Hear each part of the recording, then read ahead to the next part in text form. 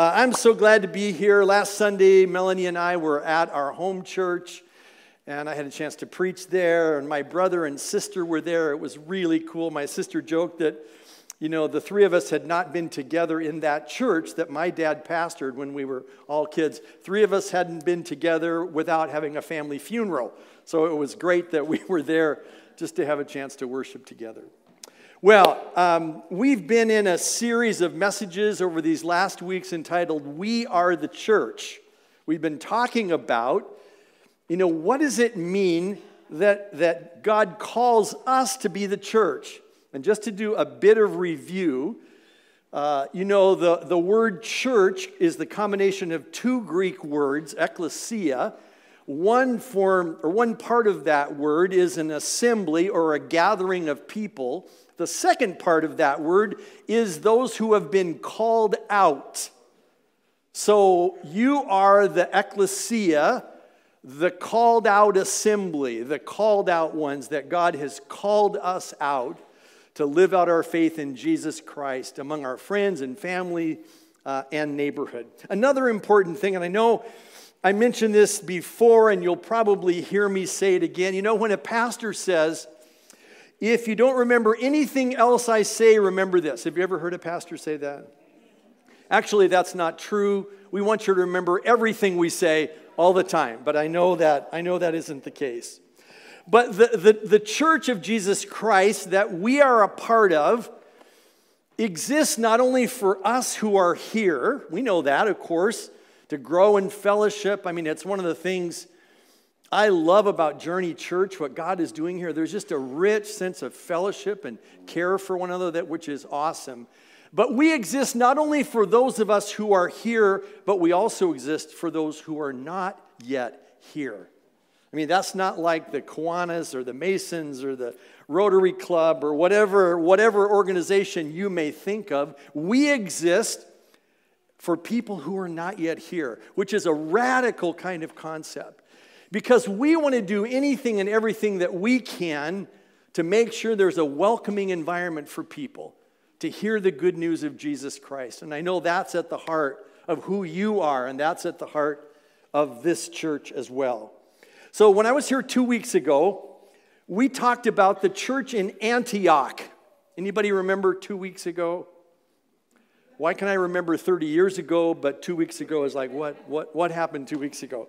But we looked in Acts chapter 11 at some of the descriptions, particularly of the way that the church in Antioch was planted. The incredible story of how after Stephen was martyred, Stephen was stoned to death, there was a huge persecution that went over all of the believers in Jerusalem, and all of them, hundreds of people, had to flee Jerusalem. And as we look back, we can see it's a part of God's plan to take the gospel out of Jerusalem. Only the apostles were left. And we talked about the fact that this church in Antioch was planted, Acts 11:20, men from Cyprus and Cyrene went to Antioch and began to speak to Greeks also, telling them the good news of the Lord Jesus. The Lord's hand was with them, and a great number of people believed and turned to the Lord. So we want to continue on to look at the church in Antioch. We're going to jump over to Acts 13. Acts 13, the first 3 verses, tell us some more things about this fellowship in Antioch. An amazing group of people, as we talked about before, as Acts chapter 11 tells us, that it was in Antioch that these believers, these Christ followers, were first called Christians. They were first called Christians in Antioch. So we want to continue to look at some of the things we learn about this church in Antioch. So open your Bibles or your devices to Acts 13, those first 3 verses, and this will be up on the screen as well. Listen to God's word.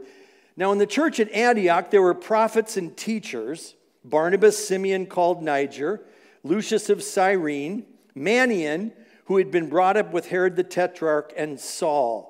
And while they were worshiping the Lord and fasting, the Holy Spirit said, "Set apart for me Barnabas and Saul for the work to which I have called them." So after they had fasted and prayed again.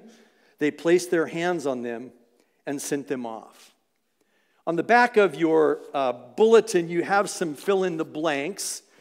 I know some of us, depending on our personality, love these fill-ins. Some of us could care less. So whatever your personality, we're going to fill in those blanks at the end of the service. So don't get stressed out if I don't say fill in the blank until a little bit later, okay? But hold on to those because there's some important things that I want us to see in conclusion. Now, a very important spiritual principle that we see in Acts chapter 13, and it's a characteristic of the church, or it should be a characteristic of the church, and this is very simple, and you're going to say, Matt, well, no kidding, but here it is. In the body of Christ, we are not all the same. It's like a deathly silence came over the crowd. No, I mean, that's a really important principle to say we're not all the same. We don't come from the same backgrounds. We don't share all the same occupation. Our stories are different. And I would submit to you, and I believe with this case study from Acts 13, that's a good thing. That the body of Christ is the place where we gather in, even though we're from different backgrounds and socioeconomic realities and ethnicities, we gather in because of who Jesus is. Amen? I love that about the body of Christ. And we see the idea of different spiritual gifts. In the church in Antioch, the text says there were prophets and teachers. That's Acts 13:1. That's not an exhaustive list, but the author, Dr. Luke, wants us to know something about the character of the people that were in leadership in this church in Antioch. Before Jesus was crucified, he told his followers that he would return to heaven, but he promised to leave with them a helper, the Holy Spirit. John 14:16 and 17 says, "And I will ask the Father, and he will give you another advocate to help you and be with you forever, the Spirit of truth. The world cannot accept him because it neither sees him nor knows him, but you know him, for he lives with you and will be in you." And so the spiritual principle to understand is that we're not all the same, and we've also been gifted differently. And we believe the Bible teaches that when we come to faith in Jesus Christ, we're given a spiritual gift or gifts. If you look at 1 Corinthians 12, Romans 12, 1 Corinthians 12, Ephesians 4 are the passages that lay out the whole concept of spiritual gifts, 20-some different spiritual gifts. And so Luke wants us to know that in Antioch, there were these leaders in the church, pastors and teachers that were a part of what God was doing. These gifts given were essential for spreading the gospel, leading the church, building up believers, and serving others as an example of God's love.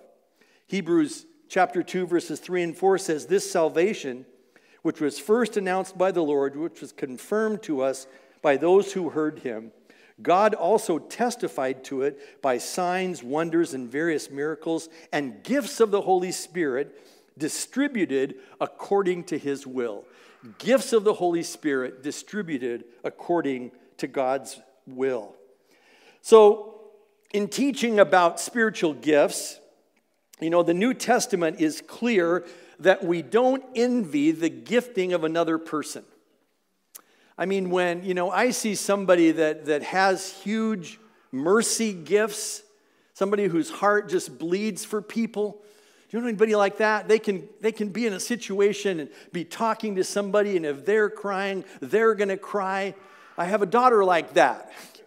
She says she can walk into the room, and I've seen her do this, and she can sort of get the emotional pulse of where somebody is at who is hurting so she can come alongside. I see that and I think, that's really amazing. That's not the way that I'm gifted. I'm gifted differently. And so sometimes that's why God gave us spouses. Sometimes my wife will say to me, do you understand what's happening here? It's like, I have no idea. And she'll tell me. Because, partially, I guess, because I'm a man or for whatever reason. But, or you see somebody like up here who has the gift of teaching or preaching. And you think, oh, man, if I could only be like them, my life would be wonderful. Well, Paul says, don't envy the spiritual gift that somebody else has. But God, if you've come to faith in Jesus, God has given you a unique spiritual gift. And it's important to see that lived out. And so, in this church in Antioch, we see different gifts that are in display. Now, gifts are different from talents. I love our worship team. Don't you love these guys that lead us in worship every Sunday? They are awesome. I said I think it was to Michael, I recognize there's some limitations in this season, and we don't have live worship, but I said to Michael, I don't know that I have ever seen worship done as well as you all do it here at Journey Church. You're blessed.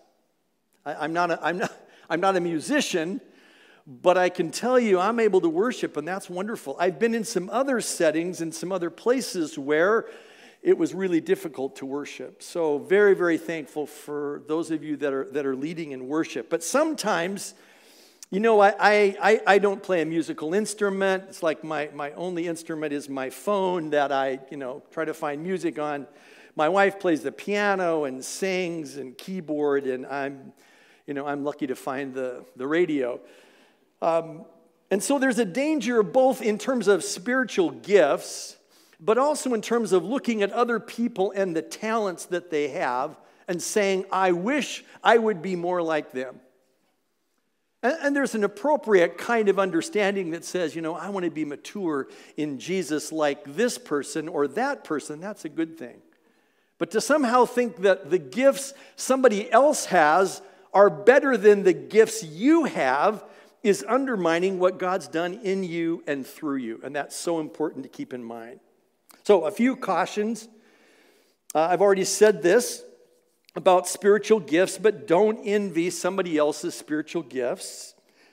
Also, live at peace with the way God has gifted you in personality and spiritual gifts. And then the last thing I want to say, and this is really important, give grace to people who are different than you are. Is that possible? It's an amazing realization that everybody doesn't have to be like you. Amen? Again, it feels strangely quiet when I said that. We all are gifted differently, and that's a good thing. I'm so grateful for the people who have differing gifts in the body of Christ that God calls to serve and to live with one another. Now, it's important to recognize that this leadership team in Antioch that Acts 13 tells us describes an incredibly gifted team in Antioch, but a team that was very different. Listen again to Acts 13:1.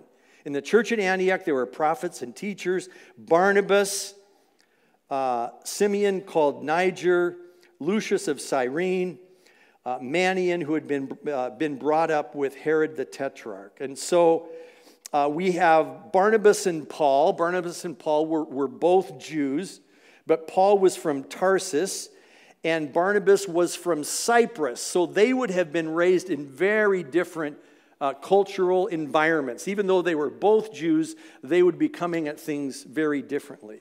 And then there's Simeon, also called Niger. Niger in Latin means black. And so we can assume that Niger was an African. So it's logical to assume that, we have these two Jews from different cultural backgrounds. Here's Simeon, an African. And then we meet Lucius of Cyrene. Cyrene is modern-day Libya. And so the understanding is that Manaen probably was an Arab, an African, North African or Arab. And then the last person that God's word tells us that is a part of this team is Manaen. And it says that Manaen was brought up with Herod the Tetrarch. So we can assume that Manian was raised in the home of Herod, so he comes from a background of wealth and power.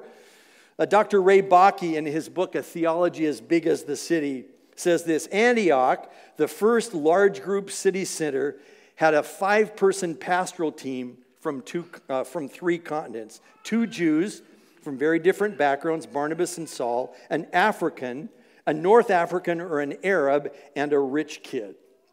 So in the first place that Christians are called Christians in Antioch, the pastoral team, the team of leaders in the church, were not all the same. They weren't all the same in terms of gifting. They weren't all the same in terms of their background. They weren't all the same. And yet God brought them together to create this incredible environment in the church in Antioch. Well, how do we navigate situations where people are different from us? You know, that's a super challenge, isn't it? And you know, so much division in the world today and even in the church. You know, our nation was appalled a week ago yesterday when a would-be lone assassin was flying under the radar of the Secret Service and nearly murdered President Donald Trump. And renewed calls then were given to ratchet down the rhetoric on the airways, and for good reason. And right and left-leaning Americans, Christians included, and yes, there are Christians on all sides of the political fence. You may not agree with that, but that's true. Acknowledge that with both words and actions really matter in a moment like this. And as believers in the Lord Jesus Christ, we just need to understand that our allegiance is to Jesus.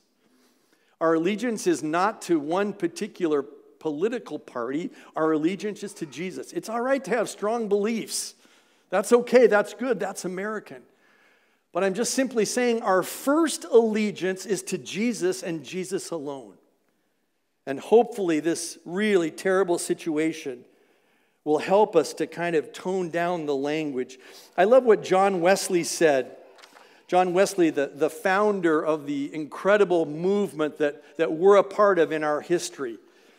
He wrote about elections, and this is what he said: I met with those of our society or of a local church who had votes in the ensuing election and advised them, number one, to vote without fee or reward for the person they judged most worthy, right? That's important. Secondly, to speak no evil of the person they voted against. And finally, perhaps most importantly, for us to hear, to take care their spirits were not sharpened against those that voted on the other side.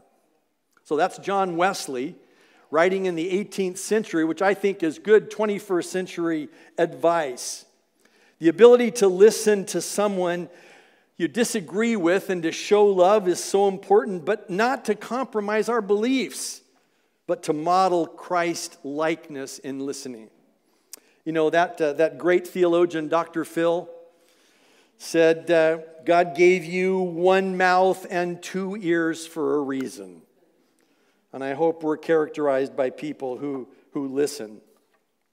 I found a posting this week that was so powerful that I wanted to read it to you. It's from a guy named Flip Spiceland, which is a crazy name. I think he was like a weather meteorologist, weather person, weatherman, a number of years ago. But this is what he wrote. He said, as the world fights to figure everything out, I'll be holding doors for strangers, letting people cut in front of me of traffic. Ooh, that's hard. Letting people cut in front of me in traffic, saying good morning, keeping babies entertained in grocery lines, stopping to talk to someone who is lonely, tipping generously, waving at police, sharing food, giving children a thumbs up, being patient with sales clerks, smiling at passersby, and buying a stranger a cup of coffee. Why? He writes, because I will not stand to live in a world where love is invisible. Join me, he writes, in showing kindness, understanding, and judging less. Be kind to a stranger. Give grace to friends who are having a bad day. Be forgiving with yourself. if you can't find kindness, be kindness. If you can't find kindness, be kindness. Boy, if there's a word that we need to hear headed into this election season, I believe it's something like that. So we have this amazing team that is so different from different cultural backgrounds, different experiences, that they're coming together. But notice what God's word says. It says, as they were worshiping the Lord and fasting. As they were worshiping the Lord and fasting, something amazing happened. They heard God speak. And I don't know if they were in a prayer meeting gathered around in somebody's home or exactly where they were when this happened, but there was the sense among the group that God had spoken. God had said something. Now, I've never heard God speak with an audible voice, but I have sensed in my own heart and spirit that the Lord is saying something. But the model that's laid out here in Acts 13 is so beautiful. I love this, and I'm so encouraged by the way God's word help us to explain that. That they were fasting, and they were praying, worshiping and fasting. And again, they heard the Holy Spirit say, set apart for me Barnabas and Saul for the work to which I have called them. Notice what happens next. So after they had fasted and prayed, they placed their hands on them and sent them off. So this is really a beautiful model of how these people were together in worship. They'd been preparing themselves. They'd been fasting. And somebody in the group, or perhaps several in the group, said, we think the Holy Spirit is saying we need to set apart Saul and Barnabas because God has more for them. And rather than act on that, the scripture says, again, so after they had fasted and prayed, they placed their hands on them. So it was fasting, or it was worship and fasting, the sense that God was speaking, and prayer and fasting to determine what God said. I think that is so powerful. You know, in contrast to that are some environments where, you know, somebody has a word from the Lord. Have you ever been a part of that? And, you know, you wonder exactly where does that come from? It may not really sound like the Lord. But what these leaders in Antioch are modeling is this understanding of spiritual sensitivity. That they were so serious about hearing God speak and about being obedient that they were fasting and worshiping. They heard God say something and they tested the spirits, and they then placed their hands on them and sent them off. I love that. The biblical principle here really is that the Holy Spirit spoke and the body of Christ confirmed. And that's still in operation today. What a great model that we want to live out as well. What God says to the individual needs to be confirmed by leaders in the body of Christ. Verse 3, they placed their hands on them and sent them off. You know, as a parent, you know, our daughters are 38 and 40. So, you know, I look back, I don't know about you parents that have adult kids, but I look back and think, man, I wish we would have done this. I wish we wouldn't have done that. Any parents think that? You may not be brave enough to raise your hands. But, you know, one of the things that my wife and I did starting from when our kids were small was we would pray a prayer of blessing over them. And that was a part of the, 14 drinks of water, getting up 8 times to go potty. That they knew that before they went to sleep, we were going to place our hands on their head and we were going to pray a prayer of blessing on them. And so my wife and I would be at another place in the house, and they're getting ready for bed, and they get into bed, and so they would yell, "Dad, Mom, we're ready for our blessing. Ready for our blessing." So we'd go in and talk to them, pray with them, and then put our hands on their heads.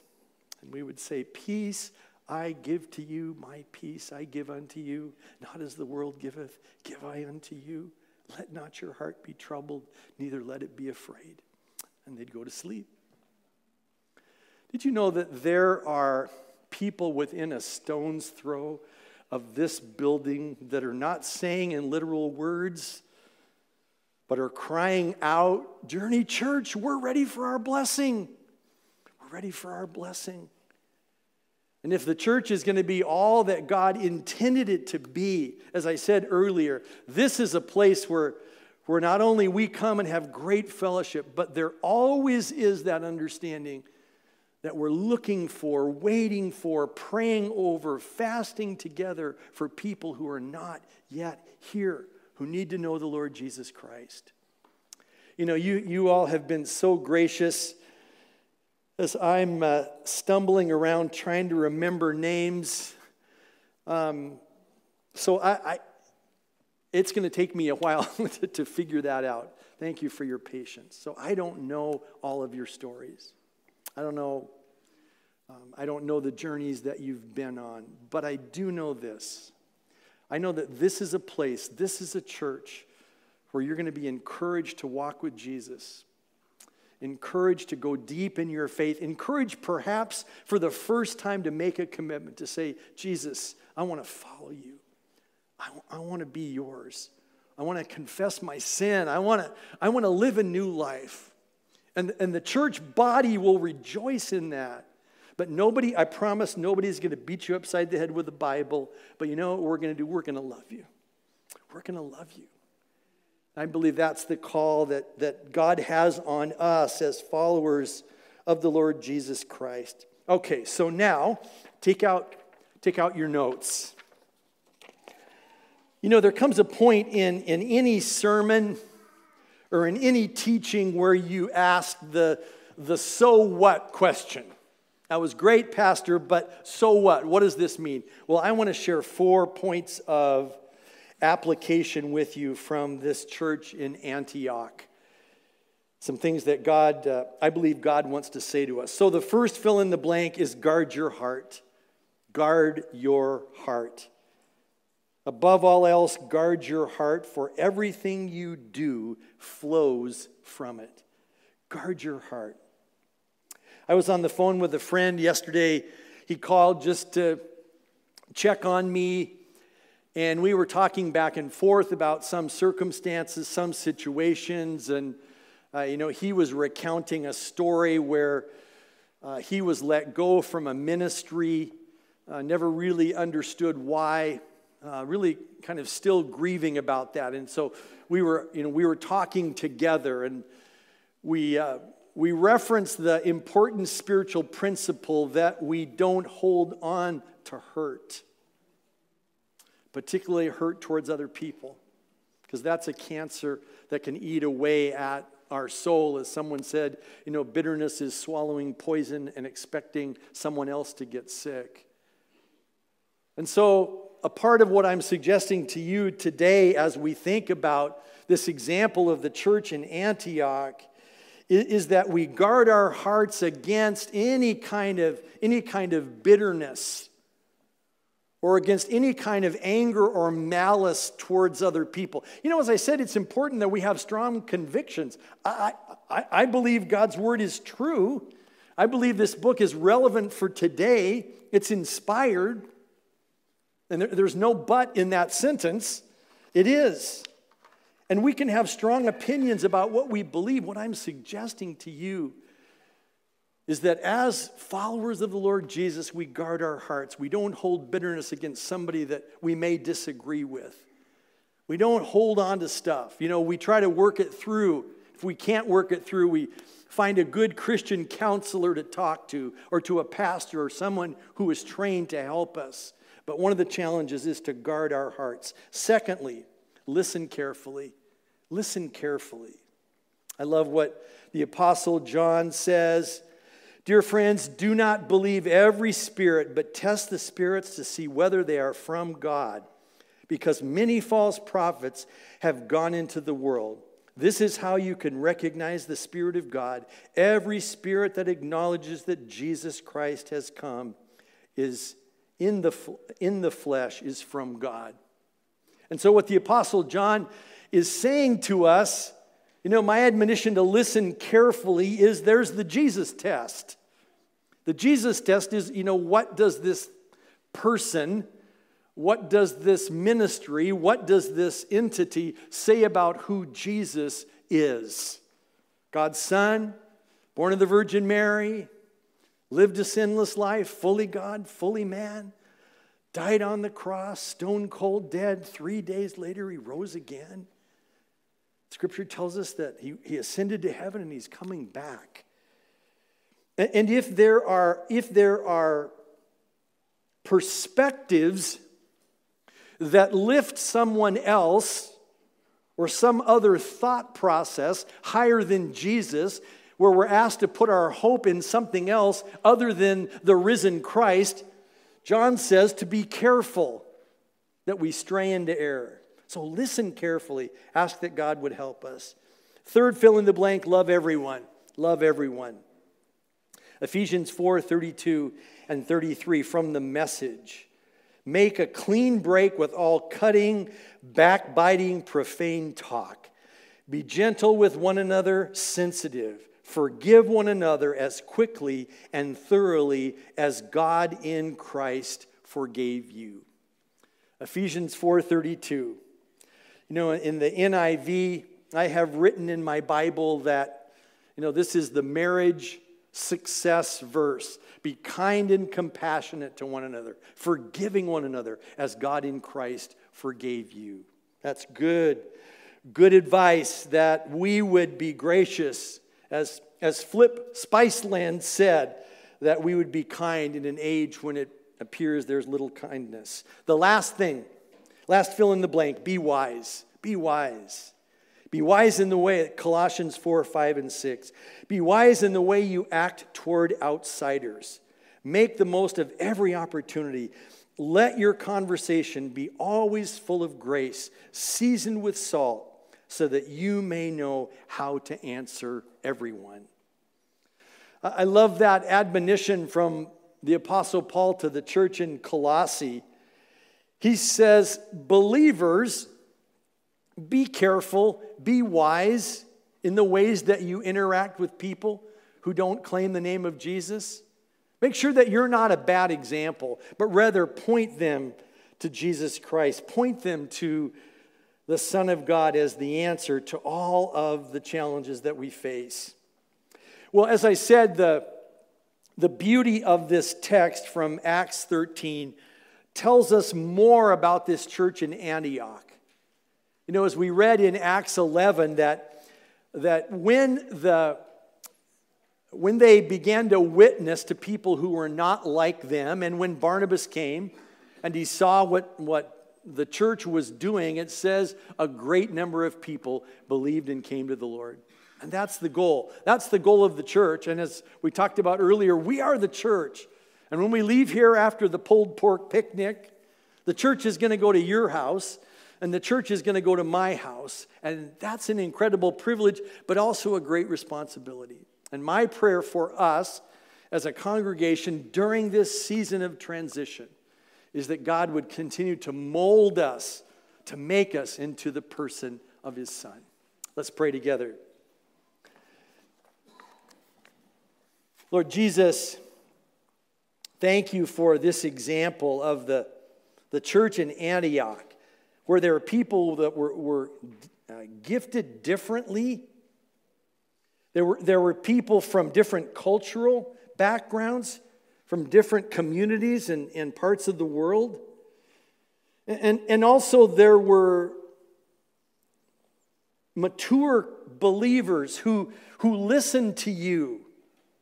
And they tested those spirits with worship and prayer and fasting. God, thank you that you continue to speak. Thank you that you continue to help and model what it means to know you and love you and trust you. And so we're grateful, God. Thank you for Journey Church. Thank you for this season of transition. It reminds us that our dependency is on you. We trust you. God, we pray as we've been praying for a number of months now that you would lay your hand on the next pastor of this church. You know who that is. We don't know. But God, we want to pray in your timing that you would call them to Moses Lake, call them to Journey Church. And God, thank you that we have the privilege of being eyewitnesses to what you're doing here. God, thank you that we can be together. Thank you for the food that's been prepared that we're going to enjoy in just a few minutes. And so we pray your blessing on that food, all the folks that work for hours and hours in the middle of the night to make this delicious pork for us. So blessed to our bodies, Jesus. We thank you and give you all the praise, all the glory. And we pray this together, Jesus, in your wonderful name. Amen.